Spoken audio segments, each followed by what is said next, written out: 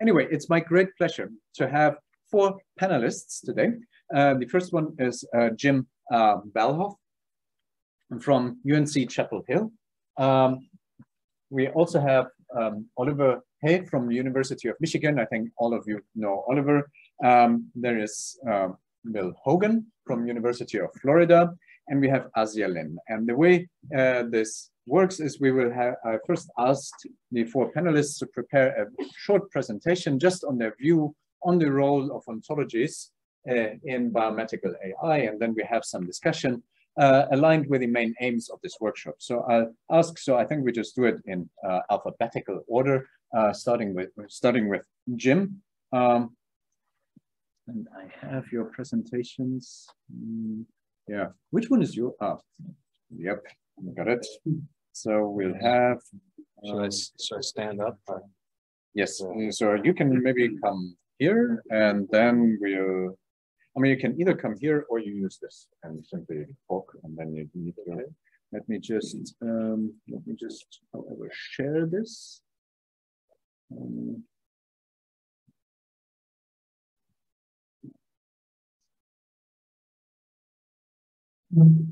not actually sure this is.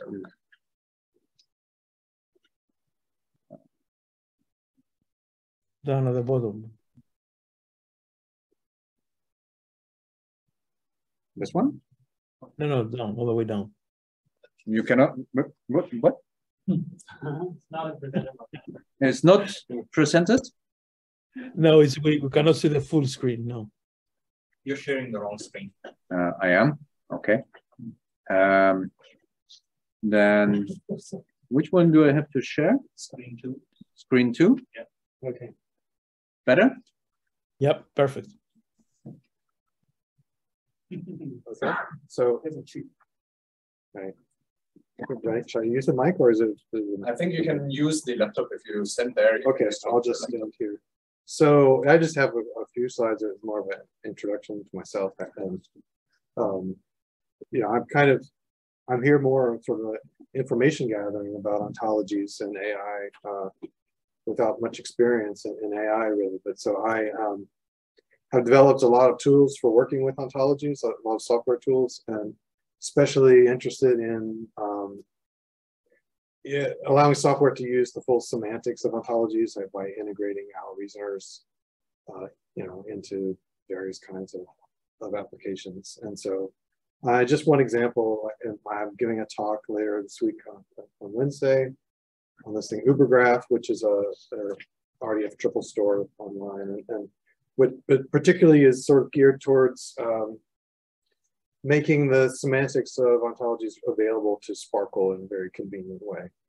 And so there are different graphs inside Ubergraph that have different deductions like pre-computed. And so just an example, like these are the same set of nodes in each of these, but there's a graph that has sort of all of the possible existential relations available to you in Sparkle. There's one that's sort of this non-redundant graph. I am kind of interested in different approaches to creating graphs from ontologies, because I think that, you know, as ontologies as they're available to download are more of like source code and not necessarily any useful.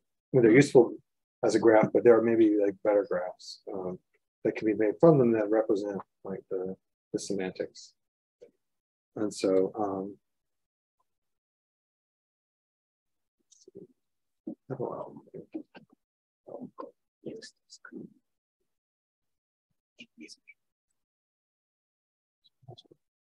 there we go. Oh, okay. And so I just wanted to mention that I am involved in this new project of this NSF Harnessing the Data Revolution Institute called Imageomics. And so it's a 5-year project with a lot of different universities. And it aims to maybe tackle a lot of the same issues, but in a different area in biodiversity informatics. And so the idea is to use, you know, wildlife images to extract novel traits and you know, biological data. And so I'm not the leader of it. This is led by Tanya Berger-Wolf at Ohio State University. There's a number of people here who kind of have expertise in computer vision and other kinds of machine learning. And so I'm participating as an ontology expert and sort of trying to figure out, how to interact with these folks and, what can ontologies be providing into this system here. And so, the idea is to have this sort of knowledge-guided machine learning so that, ontologies and other things, occurrence data and all sorts of structured databases, feed into the machine learning inputs and guide the inferences made, and then also have this sort of feedback loop also back into the structured knowledge. So as one thing besides ontologies being integrated into the machine learning analyses, I'm interested in having like imagomics outputs be sort of represented in a fair way, where when they're describing this picture contains this picture of a dorsal fin and an eye or whatever, that have those be labeled with ontology terms so that they're all more machine readable. And so then I just wanted to mention there are open positions related to imagomics. We're hiring a postdoc at Vinci to work in this area, especially from an ontology perspective. And at Ohio State, they're right now hiring a machine learning software engineer. So we have some other positions from Vinci related to knowledge graphs. So just want to take this chance in case you have anyone that who's looking for positions in this area, please get in touch.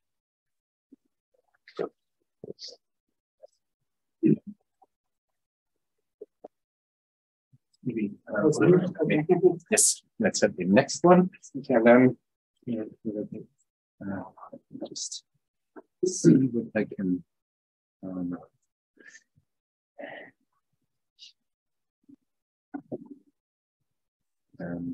Yeah, so basically, I got my lab also just got a 5-year grant, U24 grant.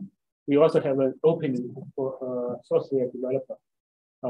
With ontology focus, but also the domain is vaccine. Vaccine focus. So if you have any suggestions, I'm going to compete with you for new positions. The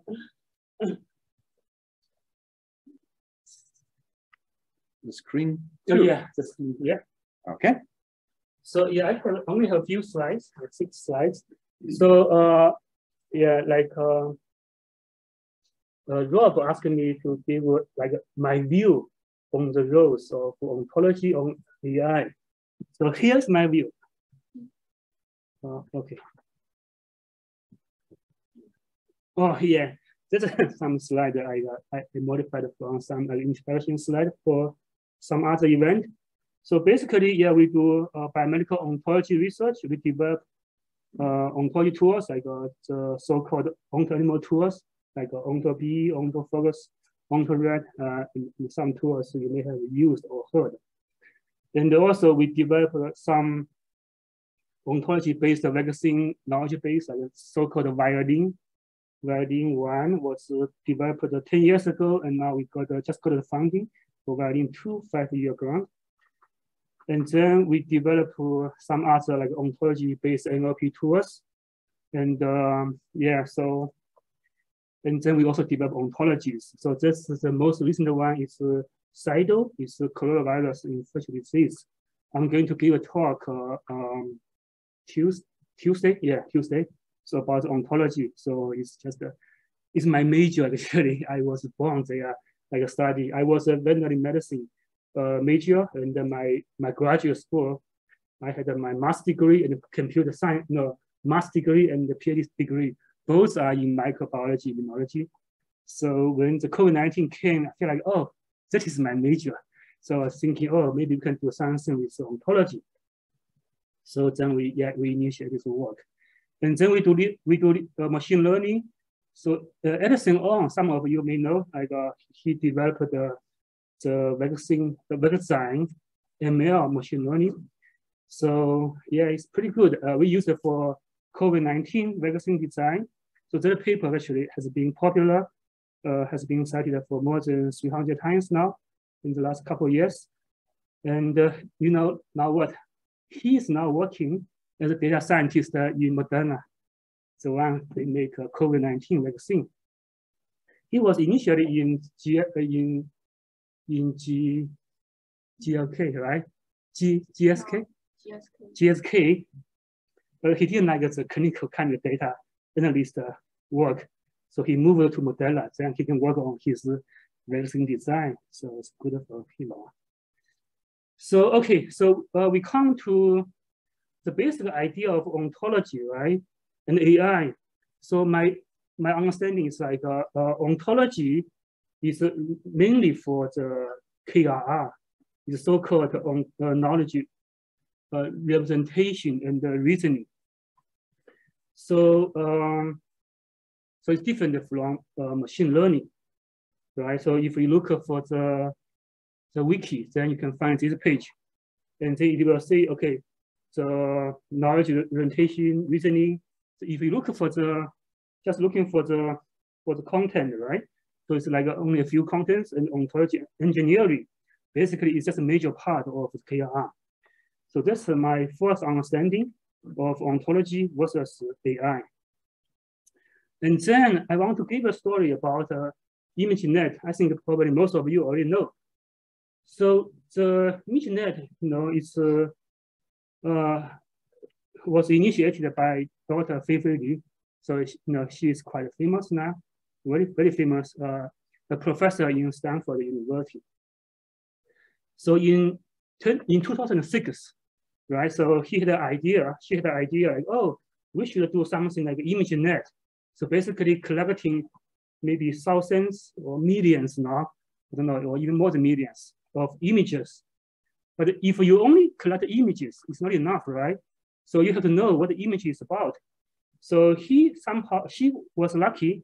She met with Dr. Phil Bao, right, a creator of WorldNet in Princeton in 2007. So they had a meeting, like our meeting, right? So having meetings is very important. So we may have some wonderful discussion together. So they talked about it. And then they say, oh, you know, we should work together. And then they work together. So ImageNet started to use WorldNet, so the world's database, and use some of the features to annotate the ImageNet data, right? So like if you listen to Feifei Li's talk, she will say, oh, you know, she had her students or their members that often like working days and night, quickly annotate a lot of images. So initially it was painful, but when the image was accumulated to a lot, that is wonderful, very precious resource. And then they had a competition. So they asked you know, the whole world to compete to like develop machine learning tools for the like image recognition. So it was a huge success. And then, well, the core part of it is like they use WorldNet. So now WorldNet, you know, I would say WorldNet is like ontology, right? Maybe it's like the machine learning side of ontology. So they have over 155,000 words organized with some semantics and pairs. So it's wonderful, you know. But I don't know, according to our more like formal ontology standard, they're not enough. They're not good enough. But you know, it's huge and it has been quite useful.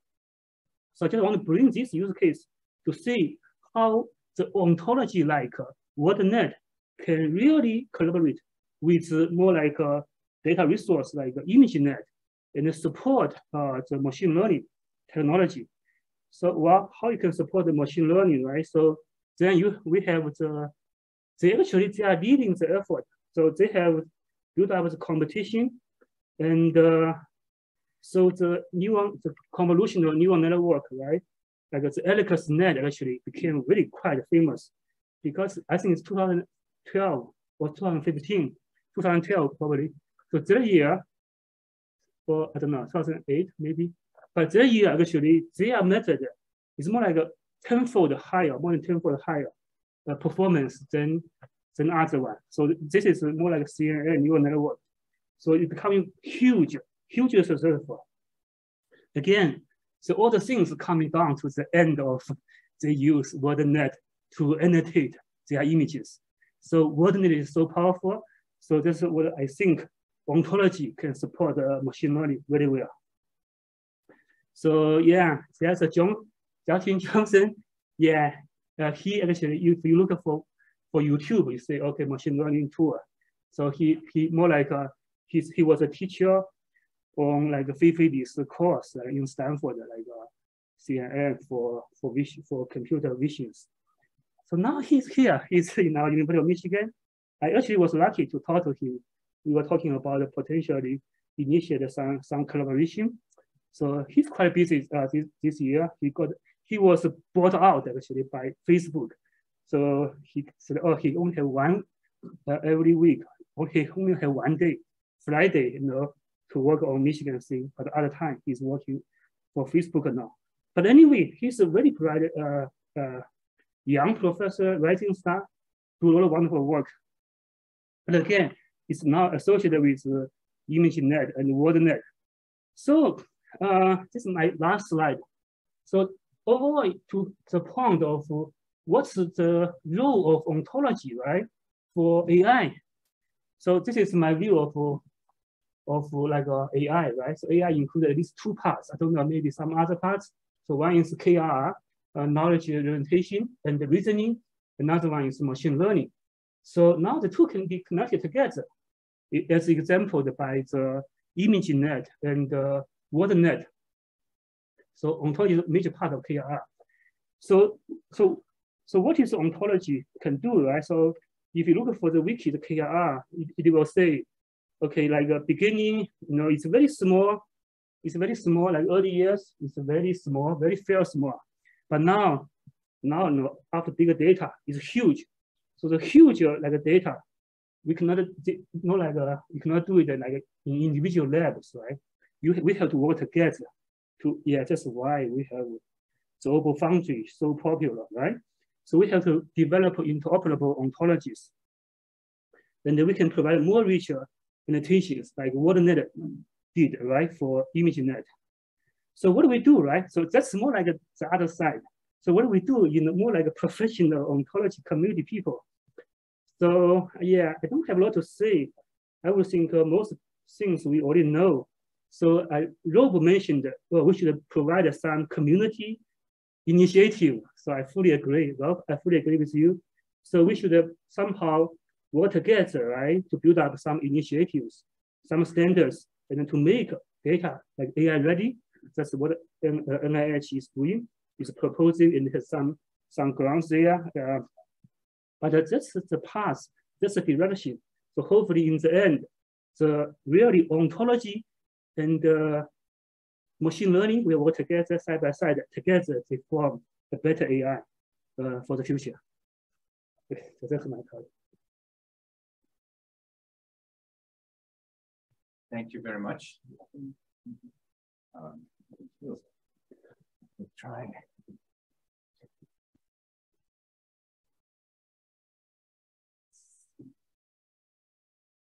Well, he works on my slides. I'm Bill Hogan. I'm at the University of Florida, where I'm director of biomedical informatics, and I've been working in the area of ontology for about 13, 14, 15 years. And like Oliver, I was asked, what's my view on the role of ontology and AI? And also we were asked, what's our experience in this area? So I'm going to tell you about my experience. I interpreted that very loosely to go beyond technical scientific experience to sort of more broad political, but still within the context of this scientific domain. So at the University of Florida, we have a cautionary tale. We have an AI initiative. It's a university-wide AI initiative, and it was spurred on by the fact that one of the co-founders of NVIDIA is a UF alum, Chris Malachowski. And so Malachowski made a big donation, and NVIDIA made a big donation. They gave us a DGX SuperPod. So that's a lot of fun to play with, especially if you have exclusive access to it for a week to build a large language model from clinical notes, but I'm not going to talk about that. We're also building a building where our department's supposed to go, so that's kind of exciting. That's the building under construction. I snapped that from the live camera this morning. So that's the building as of about 8 a.m. today. Well, we're supposed to move in May or so next year. So what is the goal? What is the uber purpose of the AI initiative? It's to enable any student at UF in any discipline, right? Any discipline, English, social work, besides chemistry, physics, math, right? To enhance their education with an AI component. And so then they said, well, we're going to need more AI experts. So we're going to hire 100 AI experts to the University of Florida faculty, okay? So in the health science colleges, we got, we're 6 colleges. We got, out of 16, we got 31 of these faculty lines. And we had a very unusual search committee structure. We had 3 thematic search committees with membership spanning the 6 health science colleges and multiple departments in each college. So if you're hiring AI experts, maybe you're a little light to begin with. So we have non-AI experts serving on these search committees, right? So the non-AI expert has a very warped view of AI. But ontology is not AI. The candidate is not qualified. And so an AI expert chairing an AI faculty search committee says, no, you're wrong. Ontology is AI. Not all AI is machine learning. But this non-expert was adamant. No, I am right and you are wrong. Now, what do you do with that? Ontology overlaps biomedical AI. Ontology is broader than just biomedical, right? So this is very similar to what Oliver presented. Biomedical ontology is a biomedical AI. Against AI myopia, it is not the case that we should equate all of biomedical AI with biomedical applications of deep learning, but that is the view of our senior VP, deans, search committee members who aren't AI experts. And so we have to counter that. It's cautionary tale. No, no, absolutely not. Stop it, right? And I know you know these things, but you need to be aware of the perception that counters what you know to be true. And we have to advocate for ourselves. And so the hype and enthusiasm, we used to be the golden children in ontology, right? Well, now the deep learners are the golden childs. And ontology is starting to take a back seat, and Asiyah mentioned that in her presentation. So we have to be careful as a community counter and not reinforce the idea that only ML is AI. So then I said, okay, well, now I'll go answer what he was really asking. Prior knowledge or injecting knowledge, right? We saw a lot of that in today's presentations. But also enhancing data is the key substrate for ML. So this is, old reliable. Standardizing, integrating, enriching data. That's what ontologies do and are built for. But also this idea of making data, I would say, let's make data ML ready, not, it may be AI ready more broadly, but again, if you say we're making data AI ready, but you're really making it ML ready, then you're reinforcing the perception that ML is equivalent to all of AI, right? Analytic data sets, there's lots of counting and roll-ups. How many antihypertensives is a patient taking from a list of prescriptions of very detailed drugs? How many outpatient visits did they have? So counting outpatient visits and making a new variable out of that. We can do, ontology can help with a lot of those kinds of queries and roll-ups, as we call it. And then, the whole idea of representing data and software and probably even machine learning models to improve their fairness. And that's not a complete list. It may not be a complete list. It wasn't intended. So prior knowledge, this community's been doing it. So here's Robert in a paper from October of 2020. Injecting knowledge is a term I hadn't heard before, but I think it's cool. So the first workshop on knowledge injection in neural networks, October of last year. Right. And this is from the conference summary with some emphasis added: combine purely data-driven learning with an infusion of knowledge from external sources. That's what we've been discussing. So ontologies are one type of AI. Ontologies play important roles in other types of AI, like machine learning, and prior knowledge is showing some promise, like we've heard, and has been published as a way of improving machine learning. That's it.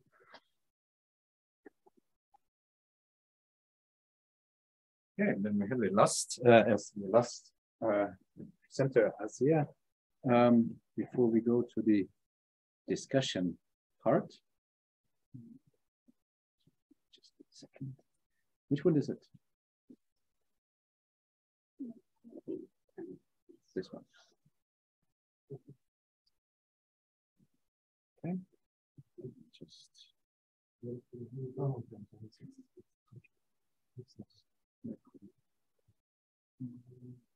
Okay. Okay. So I still use the mic. All right. So I think all I'm going to talk about is very complementary to all the previous speakers, what they're talking about. And my view has been presented for my previous talk, but I really experienced some things that from my work. So I used to work at the FDA, and we do those review the submission. And the way that I review the data is, from our researchers' point of view, is ridiculous. I will show you how. And then it will give you some inspiration. But this ridiculous, it's not like, I'm not saying it negatively, it's like the need for how they need to make a decision, because their decision is very big. They have to protect the health, the public health. Of course, sometimes there's pressure, political pressure as well. Okay, so learn how we failed, and will help us to learn how to success.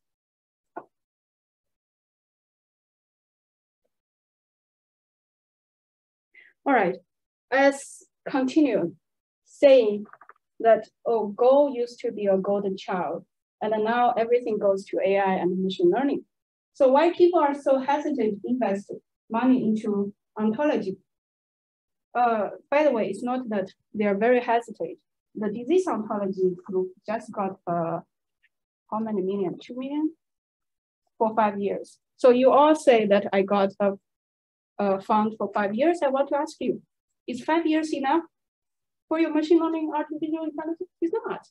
So for Go, it has been invested 20 years since 2001, and add together, this number may not be correct, because I just look at the reporter that the NIH has this transparency of how they found the money. So for 20 years, they're having almost $68 million, which means they spend about $3 million for a year to develop their gene ontology. And they're in this paper, Bill is part of it, right? This was written 10 years ago. So if you do a calculation, I wanted to do I can search all those numbers put together, but I didn't have time. I can do it later. So if you look at all this, you will see they actually NIH or NSF put a lot of money into ontologies, but ontologies is not enough what we have now. That's why. All right. So gene ontology has a lot of success. If we are counting it using the published paper, it now has 33,000 papers mentioning about the gene ontology and in their publication. So it's a also a great example for how ontology is being successful. But the problem is we only have gene ontology. This one is from my previous slide. We only see gene ontology flourishing there. And I want to ask you as a community, why is that? We have to find the reason why. And then we can we can make it blooming, the ontology development. Okay. And then I observed something that is very worrisome. I'm involved in a group who is building a rare disease knowledge graph, and they were getting data from different sources. So the knowledge graph, if they build very superficially, you create a lot. In the future, it will create a lot of false negative that will be not useful. For example, for this figure, this is a clinical trial. And then it links to agnosia is a kind of condition. It's also linked to a rare disease. However, when we look at the clinical trial data, agnosia is not the condition mentioned in the clinical trial. So we look into it, why is that? It's just some annotation tool. The real condition mentioned there is, oh, this is not clear, I'm sorry. Is, yes, this one. Agonesius. Yes, because I think they have a text menu tool and those two words are very similar. That's why it gets there. So you really need to be cautious about how your knowledge graph was built, and then you can have a better result. And then also, while I'm doing those literature review, I observed something which I think is a little bit worrisome. For example, if we are making an assumption, this paper says, if the parent term has some sort of relationship, then each child term of these two will hold a possible relationship. I think this relationship is highly false positive, I'm sorry. It's highly possible. And the red line I pointed there, I think make a little bit more sense, but we do not know still, because biological is so complex, such a complex system. And Jobs, they will talk about it during the conference on their opinion on AlphaGo. So it will be a very interesting talk to hear why they are thinking the machine will not win the world. And another one is these two papers, they also talk about, okay, if any annotations, in all the annotations, okay, they identify the true path graph. So if a child term is annotated positive, then their parent term is also annotated positive. I didn't understand what does it mean, but maybe they are right, but maybe they're wrong too.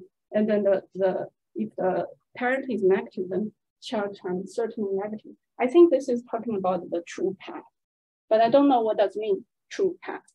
Is it mathematical or semantic? I don't know. And this one is talking about, we are going to calculate the annotations of a child term by adding all their ancestors' annotations. What does that add to? And we know that annotations maybe we are lacking a lot of annotations. So I will be very, very careful about this one too.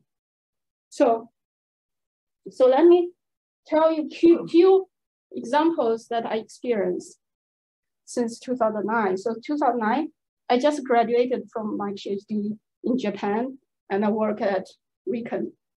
I was in a sequencing lab. I was excitedly telling my PI, I said, okay, this is what I do, ontology. So if we found A linked to B and B linked to C, we can make an inference A to C. But he immediately told me, no. This is very, very dangerous, because A to B and B to C, you can make it extremely wrong from make this kind of assumption. So this word stick me until today. And then 2016, I was working at the FDA, and we're discussing about using neural network to find adverse event from the adverse event reports that's sent to FDA. And the requirement from leadership is that we need to have accuracy of 99% 0.99%. And me and my friend were like, this is not possible. The best is like 80% or something. So I don't know, I didn't follow this one. I don't know what they did with that project, but certainly the machine learning is heavily needed in those kind of things. And then in 2018, we did an ontology supported NLP pilot, was failed from the leadership's eye, because they say your performance, like precision and recall, is about 70%. That's too bad. We're not going to invest anymore. So, and all those, the PhD students, we also lost interest. So we failed. And then we have another, in 2020, when COVID started, a group of FDA's AI machine learning experts, they're doing a drug repurposing project, but they emphasize that we have a component that is experimental validation. That's how they got the funding for this project, and got a lot of support. And now, during pandemic, we know that we have a lot of things to do with AI ethics problems, equity problems with AI. So NIH actually initiated a lot of programs like NHED and the Bridge to AI to help to address those issues. So I'm going to just mention a little bit about Bridge to AI made for standardized data attributes, develop automated tools, especially emphasize the ethical best practice and promote the diverse teams. So this Bridge to AI program was just awarded amongst all the centers were awarded. You should expect data coming from this project, this program in 2 or 3 years, maybe. See if it's good to use for the machine learning, if it improves. Well, we have, so the big data is coming, but we might not need big data, but big data is still coming. I think we will really need the semantically meaningful and accurate data, whether small or big, but those things is essential. And so to end that, we have a saying, say, let us 1,000 flowers bloom. Actually, it's from Mao, Chairman Mao. He's saying, let 100 flowers bloom, and then let 100 academic schools to just, anyway, we should do whatever we can do, and we should not compete. We should collaborate, and we should generate a lot of creative ideas, and to be inclusive. Nobody's contribution is, how do I say, is less. That's all. Thank you.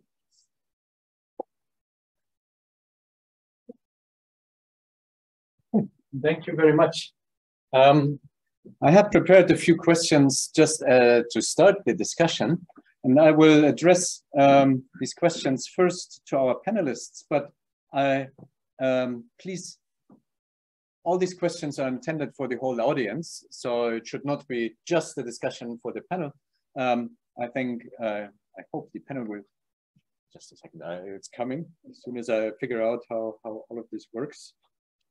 So we'll start with the panel, but in the end,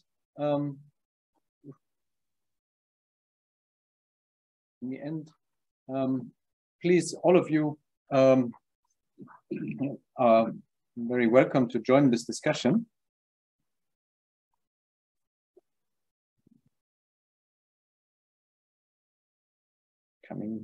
Coming.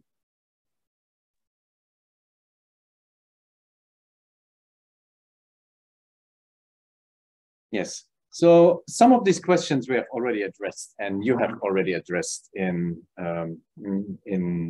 your presentations, and we have discussed before. But I think I have only 6 questions. So maybe we'll start with the first one. And this is just to reiterate, I have seen a number of different views by the four of you, and maybe you have some additional views. So I think the key role that ontologies play, that everybody so far has agreed, is that ontologies are there to integrate and provide high quality data for machine learning models. And I think this was mentioned throughout these discussions in many of your talks. This is something that I think everybody can agree, and I think this is the main role. There are ways to query data and prepare this data.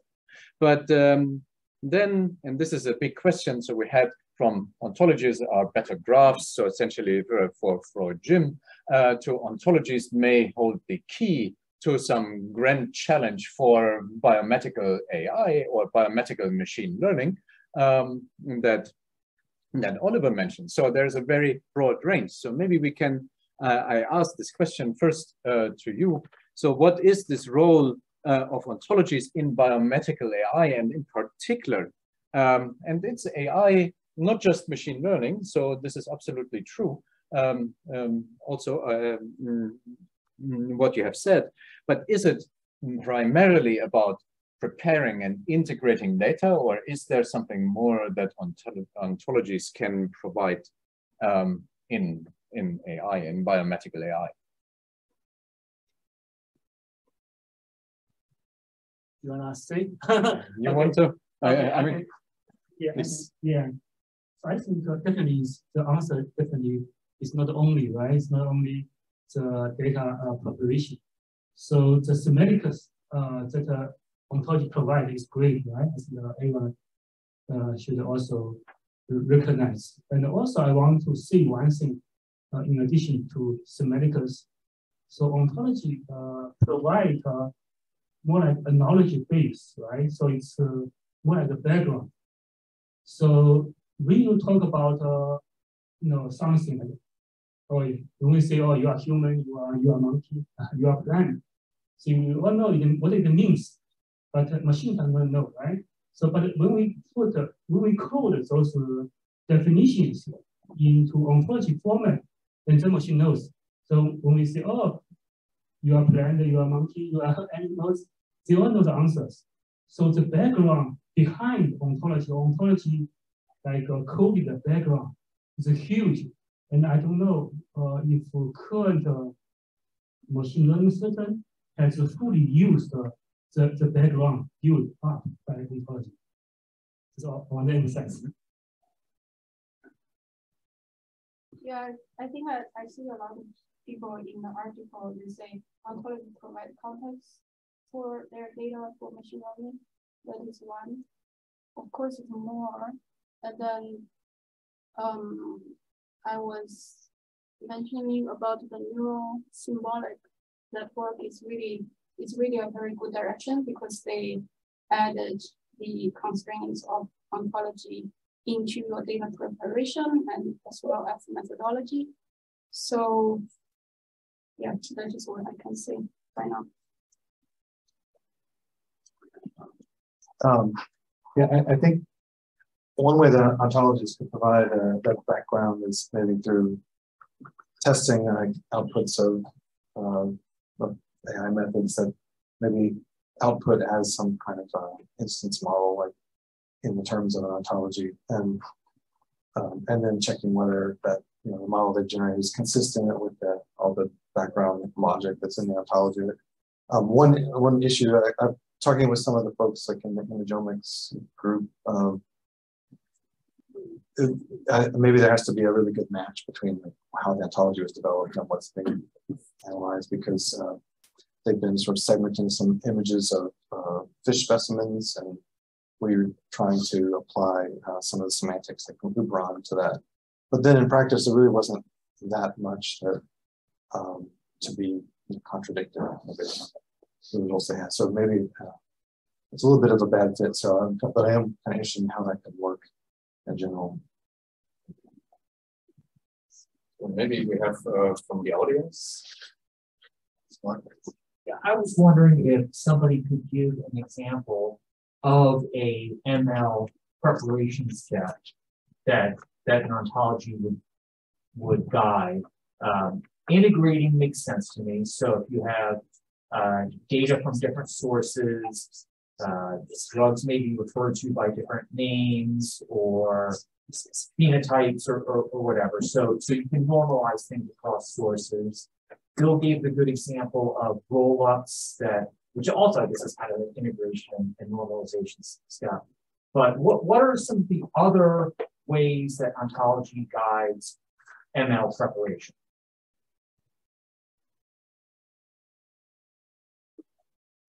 So this may be a question to somebody. I can see. Yeah, I think for the image, yes, as far as I know, well, actually there are two levels, right? So one level is more like I don't know, image net, right? So basically just use word net words to standardize data. So and then after standardization, of course, the word net has the semantics, right? Have relations among the words. So I would think they may also be used. But actually, it reminds me also something like traditionally, like a measure, right? It's used a lot for measure for it was event analysis. So you can see like in measure world, they always use the measure code for like standardization. There was event reporting certain, FDA is drug reporting certain, but they don't usually use those IDs for like a semantic for classification, right? So often when I develop with my ontology for adverse events, I would say, oh, we have one advantage than them because we can use semantics, so we can classify them, we can show data relations. So I would think the traditional way is more like mainly use it for standardization. So stick with the code. I don't care about definition. I hope everyone knows the definition automatically. But the newer nowadays is more like you want to use the semantics more. The problem is how to do it, right? What tools we can use, how we can better develop the semantics so AIs can be more beneficial. Just put on. I remember. So actually, so there are ontology can create a very flexible way to do the classification of the terms because different groups seeing classes, seeing the defined classes very differently, like psychologists or FDA reviewers. They want different kinds of classification of the terminology that we have. But then every time there's a new class coming up, they have to go through a very long process to add those class in. I give you an example for breast implant because I was doing that. My ontology-based NLP field is breast implant related. So breast implant, in the beginning, FDA has code. They coded based on the breast implant's filling. So breast implant has a saline fill and silicone fill. That is what FDA has the code coded to. And then after some time, people found out there is a cancer related to breast implant, maybe related with the surface of the breast implant, either smooth or either texture surface. So if you notice news, there are a lot of news about breast implant, right? There are some breast implant brand just got recalled from the market. So then there is at FDA, and then at FDA we don't have this class, and then it takes us forever to add this new class into the FDA codes, product codes. That's why we have ontology to classify it as textured or smooth. And then because this question there's no conclusion to this question. And then after UK left EU, because there is a class terminology system called the Global Nomenclature for Medical Device. It's maintained by a group in UK. After UK moved out from EU, and then EU have another group based in Italy. They say, we want to classify breast implant by their shape, because the shape also has something to do And then they were discussing when we had this classification. Yeah, Italy, EU has this classification, UK has that. I said, this is easy for my ontology. I just add a new class, say shaped class. But the point is, my data has to have those features in my ontology. Did you get what I meant? I hope. What I heard was some interesting discussion about ontology development. I didn't hear how that would be a guide for a machine learning process. Well, yeah, so the classification of how do you use the input? The classification label, the data is the input data, right? One kind of way of using data is to use ontology category the data. I train the data with those labels, and then I output my real data with predicted labels. Those labels are usually ontology terms. So different groups will have different ways to look at the same stuff with different labels. And to create those labels for our terminology or system are very cumbersome. But if you have an ontology to create those defined classes, it is really flexible. So that is. Okay, let us maybe move to Sivaram. He had a question or a comment for a very long time. Let's move maybe on. I have one comment. Can you hear me? Yeah. Yes. I have one comment, and that will also take me to this comment, question on this one. So, with Bill's presentation, I agree with everything he said, except for one thing, where he said ontology, how do we take, is a buzzword or something like that. And, or some, you had one slide which said something. Anyway, it's okay. So, we've been talking in the ontology community, right? This is a small community. We have been saying, with ontology can do this and ontology can do that. And, with ontology, you can do all these XYZ things. So when it comes to this question, our ontology is just about integrating and preparing data for machine learning. Has anyone shown proof of that? Or is this like a faith-based thing? It should be better kind of a thing. Has anybody shown that taking the same data set with and without using ontology-based normalization, it actually results in much better results? I'll just make a comment. Okay? Maybe if you. Okay, I'll remove my voice. I'll just make a comment about stuff. From my experience, right?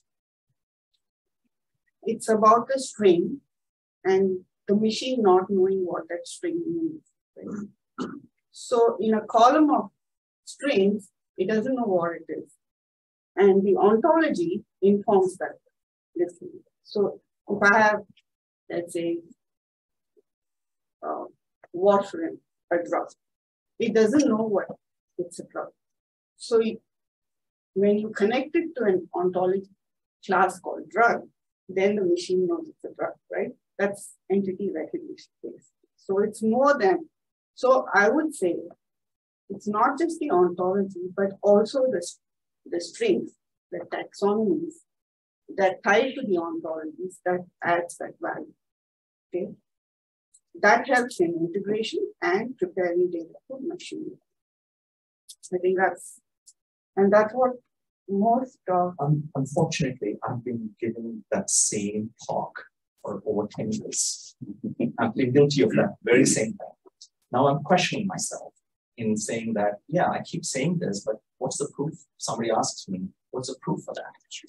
Chris. You have any proof for that? If you have a proof.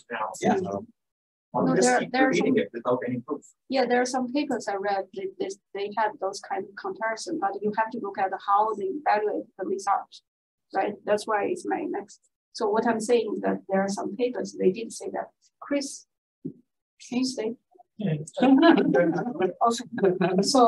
So they said that, yes, we perform better than without ontology, but I also see some people saying that we'd rather use traditional classifier, but then you have to see how they do their performance evaluation, what methodology, what parameters. That's why I want to do for my literature review. I want to do the deeper dive for those things. Rob? Yes. We have two points. One from Lauren raised, and maybe we should give some chance for people online to talk. And we have another point for Hilmar. Yes. So this is true. I had Hilmar's comment in mind. There is another one, which is where was the other one? I think it's Hilmar's comment. So there is a comment by Hilmar Lab, and he is asking the question of we're only considering on using ontologies as inducing background knowledge in some machine learning models, but are we also considering where the goal of a machine learning model is to produce knowledge in a structured form, ideally in the form of an ontology? Is this something that is also useful to produce formalized knowledge by a machine learning model? So I think this is the question. And it's a question and an opinion. I think it's something to discuss. And Lauren also, who's joined us over Zoom, has a question, but she's raised her hand. It's not written down. Okay, so maybe I put Hilmar's comment first to the panel. Then we go to Lauren. Then we have one last question, and then we move to the next panel question. So, it's a great comment. I'm glad you made it. I'm going to claim I had that thought, but I can't prove it because I didn't write it down. So, but I am a co-author on a review article of building ontologies from NLP. So, it could be a virtuous cycle, right? It's the machine learning discovers new associations, gets captured in mythology that's then plugged back into new machine learning applications. And, that's one of the raps I've always kind of had against machine learning is they'll learn a model once and throw it out there and we'll never do anything with it again. And, through Google Flu Trends, we know that reality changes out from under the model and then the model goes to hell. And you have to keep the model current, you have to refresh it. Machine learning is not how humans learn. We constantly incorporate what we know into future learnings, and it's cumulative and we build, whereas these models don't really ever build on each other or have any kind of cumulative incorporation of what you learn into your next analysis. So that's my thoughts. Okay, thank you. Okay, let me take this. So I think we have, so let's move to Chris Mungle, who was waiting for a long time, then to Lauren online, and then we have one more question, and then we move to the next panel question. Please, Chris. Okay. Yeah, I want to go back to this idea of ontology, not just providing the data, but providing the background prior knowledge that can help inform these AI ML algorithms. And I'm very heartened to hear about new neurosymbolic learning methods, but it seems these are still kind of like in the minority. And I'm very happy Bill was kind of flying the kind of good old-fashioned AI flag. I wonder what and also when I see a lot of these ML people using ontologies, they use them in a very kind of simplistic way where they kind of throw out a lot of the work that we put into these ontologies. What do the panel think are good ways to kind of like help bridge that gap between this kind of like, neuro ML community, help them to better understand ontologies, how they could be used? Is there other kind of funding mechanisms or kind of educational approaches that you can take to help really, educate people in ontologies such that they make better use of them? I can try first. I think that you made a very good point. So because first of all, we come for discussions, more like we try to defend something that we have been trying for years, right? So we try to open some new initiative or new area of thinking. Maybe we can provide some guidance, for the future or for non-ontology people or AI or machine learning people. So I think one thinking I can hear from Mark and Cyril and Chris, it's more like Oh, really, we have been talking for over 10 years, right? But we were convinced how ontology can really support the machine learning in a bigger way. Or you don't have to think too hard. It's just there, right? So I think that's a big question, actually. I think we have our reasons, but maybe it's like so-so. So the question actually comes to what Christopher just mentioned. How can we do better? How can we do it more like it's more like a fact? People can see it obviously. It's not like you have to think too hard. So I think probably just what our ontology people can do, right? For example, just give one thought, right? So it's more like for future mission, rather than we trying to defend ourselves. So for example, can we say, okay, I know relational ontology is great, right? So probably we should better use relational ontology. And can we say, oh, you know, just give, we don't have to be very big. Can we just give maybe 10 most powerful relations and build on the 10 relations? And now we can already, like, the 10 relations will basically bind things around. But then it's already hugely improve AI or machine learning. This is something maybe is doable. It's just some quick thought. Yeah, actually, I think I talked too much, but actually I see that in my paper I reviewed, a lot of they are using is-a relation, the hierarchical relation. They are not really, I think machine learning community didn't catch up with ontology because we are building very complex system. And they have to have some method to really take advantage of that. How do you make the number of is-a and the part of or any others? I also thought about that, like what Oliver thought. I think we should just define very simple relations and then compute and try challenge on it and then see what's the effect. Okay, I think, George, we have one more question online. Is that correct? That is correct, from Lauren. Hi. Yeah, I had a couple things to say. So the first thing I want to say is there was a comment that someone made. I don't know who it was. Forgive me. They said that like AI it doesn't learn the same way that a person learns, and it doesn't necessarily incorporate like new knowledge, at least not in the same way. And that's a really good point. And so I kind of thought in the future of ontology, that could be another potential role for ontologies, is to continuously integrate what is learned from whatever the machine learning application is. I mean, currently what I think about is like, okay, well, ontologies, when they're updated, it's very laborious to update an ontology and you know, create new definitions and all of this stuff. So, you know, we are still in the infant stages of even being able to make a coherent ontology. Like we can use like AI for doing like annotations and things like that. I feel like there's a lot of work in that area. But it's interesting to think about, okay, can we use an ontology to derive new knowledge via AI and then feedback and then incorporate that new knowledge into the ontology that sort of underlies that AI. But it's, you know, to think about like doing that in an automated fashion that's a lot. The other thing I wanted to say is, so actually someone else brought up a very good point. Like you kind of hear this idea repeated that like, oh, ontologies are useful for integrating and preparing data and making it easier to work with for all sorts of applications.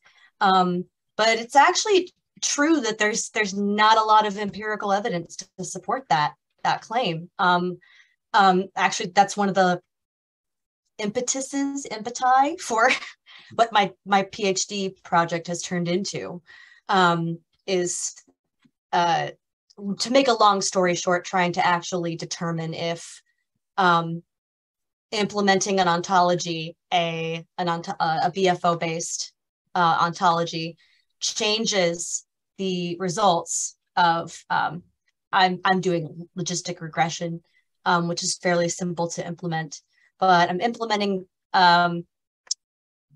ontologies and terminologies under different conditions to essentially try and see what actually is it that makes a difference in the outcomes of these machine learning and other kinds of AI analyses, and if there even is a difference. So I think that what you said is extremely important, whoever brought that up, because there's not really a substantial body of literature. There's like one pretty interesting paper that I found from like 2008 that looks at the Go and basically finds, when you implement the gene ontology as part of data analysis, it does affect statistical results in different ways.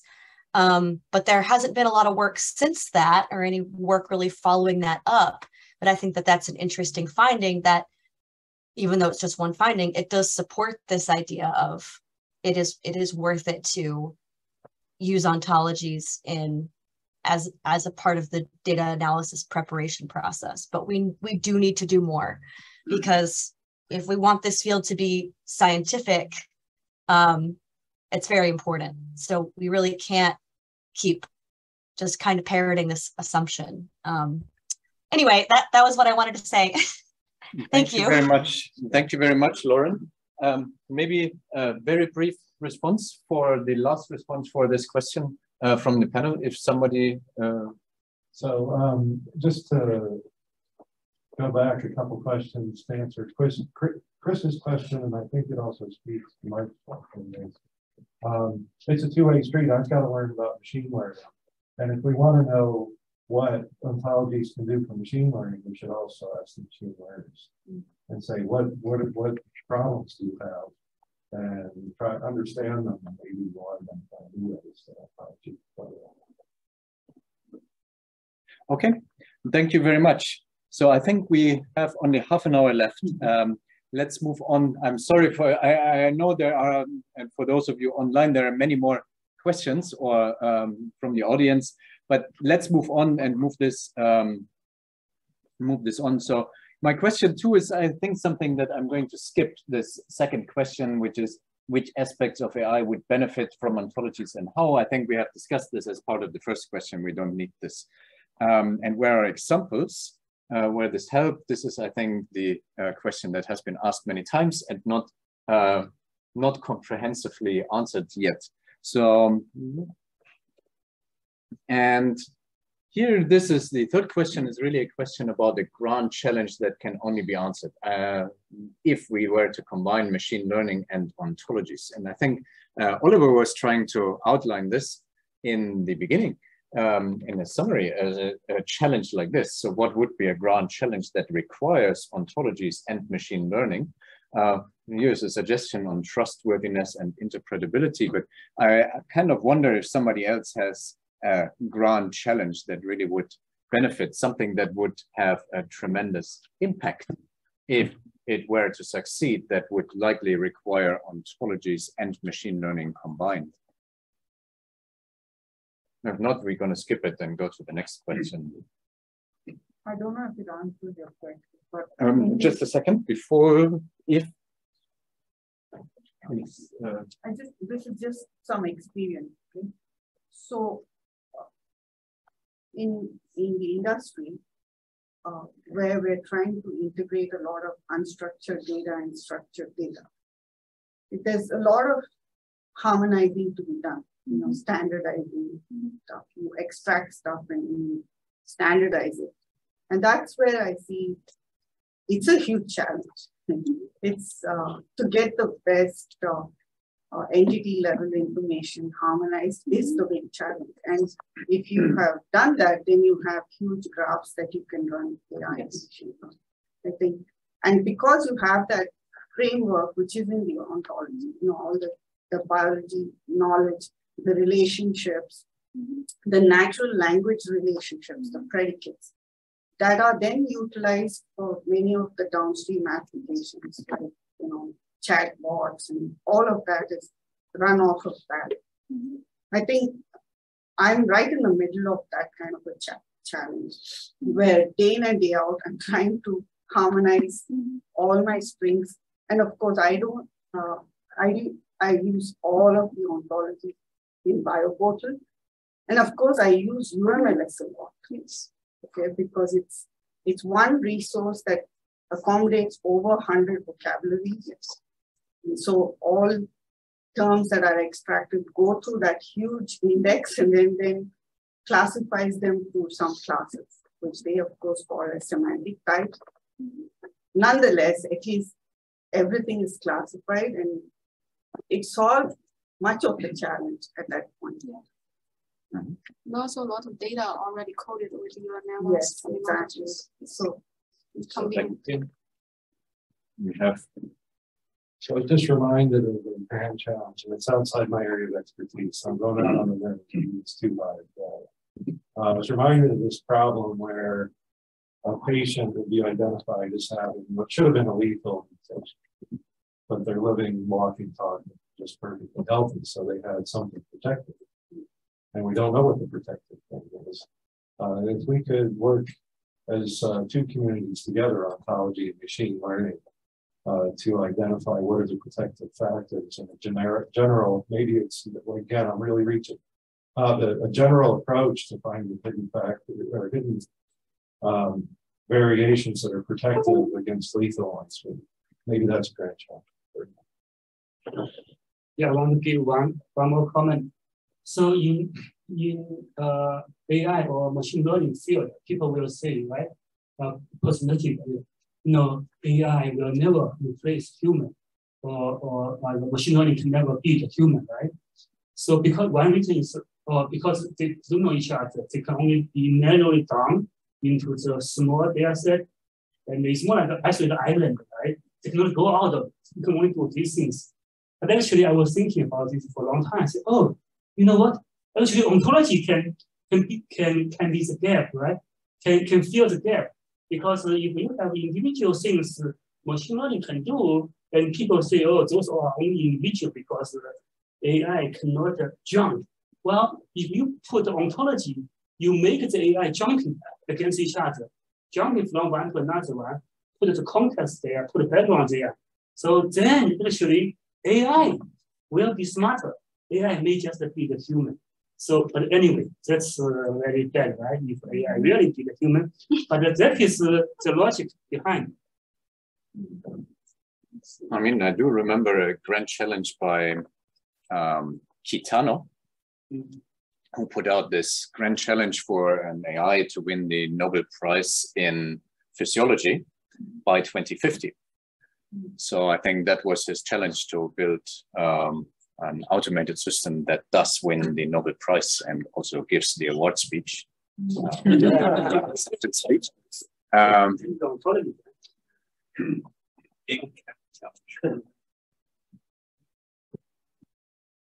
Okay. I don't know if it's a grand challenge. It's not my work at all, but isn't like cell ontology, human cell atlas, automated pipelines for like just taking a whole piles of cells, figuring out what proteins they're expressing, generating a like random forest of how we would define these things, pruning it until you have an ontological definition, putting it into the division of cell ontology, and using that to reason over all these cell types, like high throughput classification, combining. It's like, I don't know, AI stuff, they make it sound all fancy, but this is just like clustering, random forest, filtering, and then you end up with interesting like ontology artifact at the end that has an actual explicitly encoded knowledge instead of just a gigantic matrix of numbers that you don't understand. So I don't know. Other people in this room probably know that project more than me, but that's really interesting combination of what I think of as ML and ontology. Well, yes. I like that, and it just made me think that there was a revolution in taxonomy when people realized that molecular markers were a better way for differentiating species than visible phenotypes. But we stuck with the same number and rank and names for the ranks in a taxonomy, and it would be really interesting to look through traits of organisms. They could be purely molecular, molecular, and propose a new taxonomy and say, what are the number of ranks you need to differentiate organisms? And would we find, would we find that there's actually a different number of domains from eukaryotes, prokaryotes, and archaea? So that would be machine learning over a huge number of genomes and ontological representation of the organisms themselves. So I was just going to mention that Hilmar, who spoke earlier, has worked on an ontology-based clade definition language. I don't know if you have anything to say about that. So yeah, so I have one more idea as a possible grand challenge would be unraveling the effects and contributions that the environment has on human disease and disease outcomes. So that's currently a massive challenge right now because genes are only estimated to contribute to about 5 to 10% of diseases. The rest presumably coming from the environment. And as we currently know, the environment is massive in its scope. It includes things from the built environment, buildings and architecture that people find themselves associated with, the social circumstances that people find themselves in, as well as various things that they come in contact with. There's a lot of data out there on that from probably hundreds, if not thousands of different communities that needs to be integrated. And there's obviously going to be a role that machine learning will play in studying that stuff. We just need to actually start building linked data sets that can enable that. So I think that that's one area that both machine learning and ontologies will play a big role in the near future, hopefully. I mean, just now, probably not possible. Okay, so I think with this, let's move to the next question because we have 3 questions left. I'm going to merge the next 2 questions. So the next 2 questions are essentially 2 questions, and it's a question of what can we do to, as ontologists in our domain, to have more impact or to contribute to the AI or the revolution that AI methods, all kind of different AI methods have in biomedicine and in biology. So what would have to change in ontologies? So how can we make them more useful? And my next question is, so I merged these 2 questions just because we are short on time. It's what can we do as ontologists to make our ontologies more useful, and what kind of missing methods or tools would we have to develop to contribute better, more to machine learning or the impact it has as ontologists? Maybe we start with, because you have been, I have been ignoring you for a very long time, so maybe I start with not the panel. No, please. Okay. Actually, all my questions I had before kind of relate also to this question. So it's all good. I'm not an ontologist. I apologize. I'm a foreigner in this meeting. But I've been using ontology in different biomedical domains. But I'm confused about the concept, and maybe it helps to understand what these questions are about. There's ontologies in my mind mostly about hierarchical definition is a relationship or part of. But then we often throw ontologies into the same bucket as classifications or as knowledge graphs. So what are the differences really? And is maybe the future of ontology in more complex, more broader, not just up and down hierarchical relations, but more properties on each relation? Sure. Yeah, I can do. Okay. So yeah, that's good point. So that's what I was mentioning. Oh, we probably should look for more relations, right? Maybe we should look for 10 relations, 10 most powerful relations that can be used to support the machine learning. So like Isra, of course, if Isra is the most powerful, so we should use Isra. But there are many others, like Padov or many others. So just one thing. So another thing is, yeah, to the question, I would feel like, again, maybe, it's not a lot of people actually, they are more like machine learning field, right? They develop their own society for doing machine learning. But I feel like maybe one thing, I know like Robert actually has done a great job over the last many years. So maybe we should kind of more like from our ontology side, right? We should do something, maybe do something together, right? Like maybe have some initiative. I think, yeah, this is more like the meeting, the ROBI meeting is a good one, maybe to start with. So it's like maybe our ontology community, right? It's a community. Well, I would assume we are representing a bigger community of ontology. Maybe we can together propose some more like ideas, suggestions. Then our audience is not only us, it's more like also for the machine learning, the other side of the island. But again, we will think that, right, like ontology and the machine learning, they are all part of AI and we can help each other. How about first you? So, I mean, I like this question. I think we're asking it to the wrong people. I think we need to ask it to the machine learning people. We're talking about they're only using the ISA or the part of, or they're only using it as a classification. We have built this, why haven't they come? Well, why haven't they come? I think we need to reach out to them as opposed to them reaching out to us. And so for this specific question, I think we need to reach out to the machine learning community, the AI community, and ask them, what do they need from the ontologies? Yeah, I can add what you were saying because I was trying to say the same thing. Can you turn it on, please?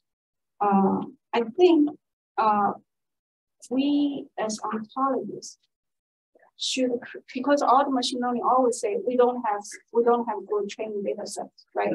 It's lack of training data sets, blah blah blah. So we should create data sets and the golden standard result, and then go to the machine learning community, tell them that we want you to create methods and to see which one is the highest performance. I think that's just our like collaborative idea. Chris. Yeah, I agree with all this, and I think it's great we should kind of like expand more usage of relational ontology and use these additional relations. We should definitely go to the machine learners and engage with them more. But I think we have to go a bit beyond that. I think a lot of the machine learning people don't even have a sense of what's possible.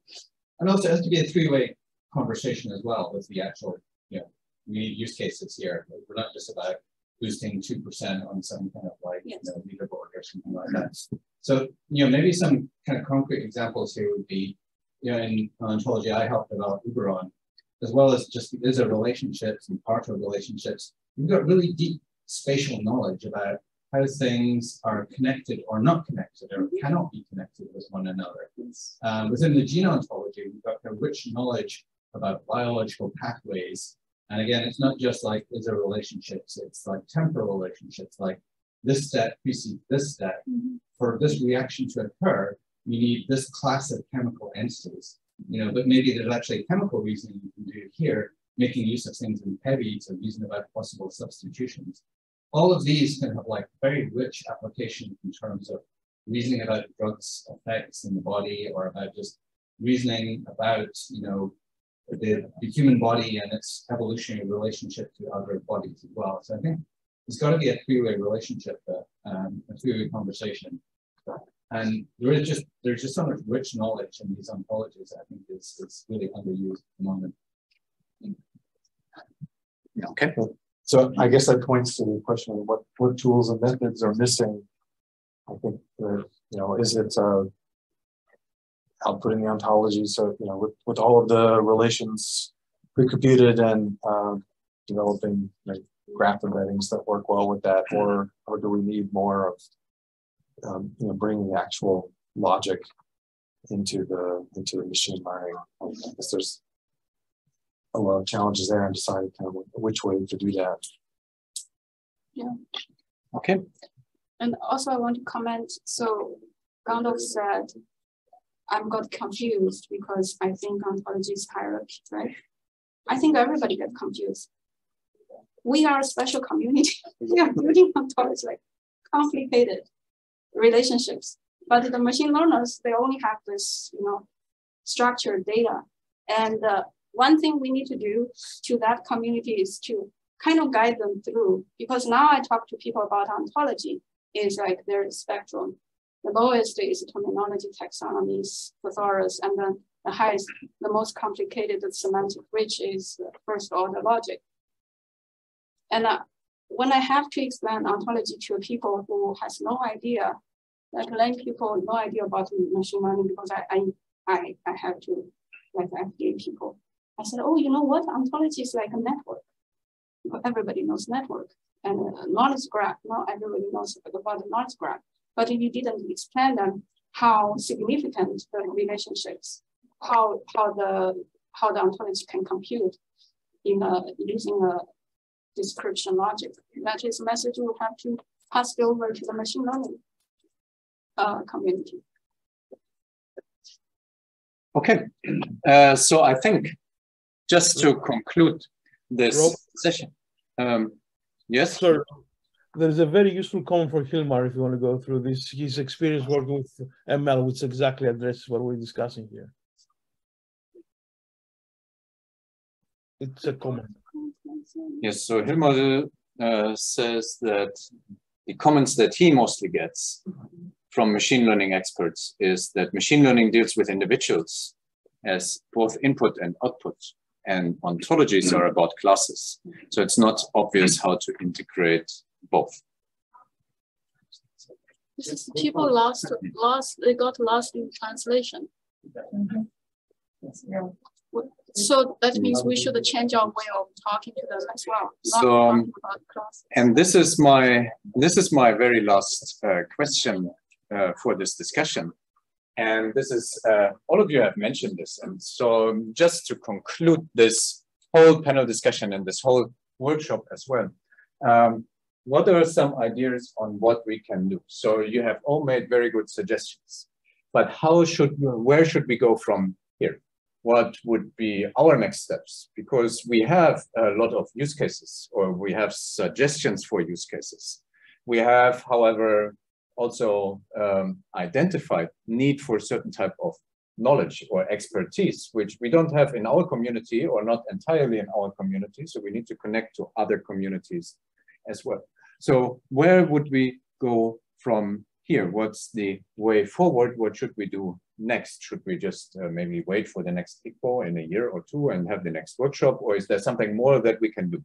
And maybe this is not something to end here, because we have about 5 minutes left before we need to start clearing the room. So maybe this is something, but I will have, I'm not sure, maybe I give the microphone to you if you have some, to some of you of our panelists for some final words, but it's maybe something to continue discussing for the rest of the conference, or we do this if we meet for dinner, if some of you are coming, so we can continue this for dinner. But maybe if some or all of you or one of you have some last words, in spirit almost. Yes. So obviously we need to keep the conversation going, and immediately, after this session at dinner, and after, during, and after the conference, and that could take many forms. And we all know what those typical forms of conversation are, but and other ideas like maybe white paper, position paper. Maybe we don't wait till ICBO for another meeting. I don't know, just immediate thoughts. Yeah, I fully agree with Bill. Another thing I want to say is, I agree with you all, definitely it's more like a machine learning community. But however, I feel like it's also our community. We are not only ontology, we have machine learning people here and there, and we want to see if we can make some unique contribution with a focus on ontology aspect to the whole thing of AI, because ontology is part of AI, machine learning is AI, and we are all together. Yeah, so now I can comment, like, based on my NIH experience. I think I can talk on behalf of NIH. So we have, at NIH, there are really a lot of thoughts or activities. People are thinking how to bring the biology community and the computer science community together. So NIH really interested in that. And then I think NIH here can provide a service to the community to help to organize. So I will be in, because the goal of NIH is fund for advance of science. If you don't have right people, or you don't have diverse people put together, we don't have creative ideas, we don't have innovation. Yeah, I'm going to help whoever wants to join. Great. Yeah, I think the answer to the question is yes. And I like Bill's idea of working on a white paper or position paper or something. I kind of wonder if we have enough positions to state yet about how ontologies should interact with machine learning, or is there still too many research questions to answer? Okay. One position is that we should do the research. Okay. So I think specific action items. So there's another comment by Nuria online that there's a community which may be related, at least in the EU, which is the Elixir machine learning community, which relates to reproducibility and standards, including ontologies for machine learning reproducibility. But of course, it's only one aspect of what we have discussed, but it's a very important anchor point, which would be a natural way to connect. So for now, I think I would like to thank our 4 panelists who have spent the last 90 minutes here. So please let us thank our panelists.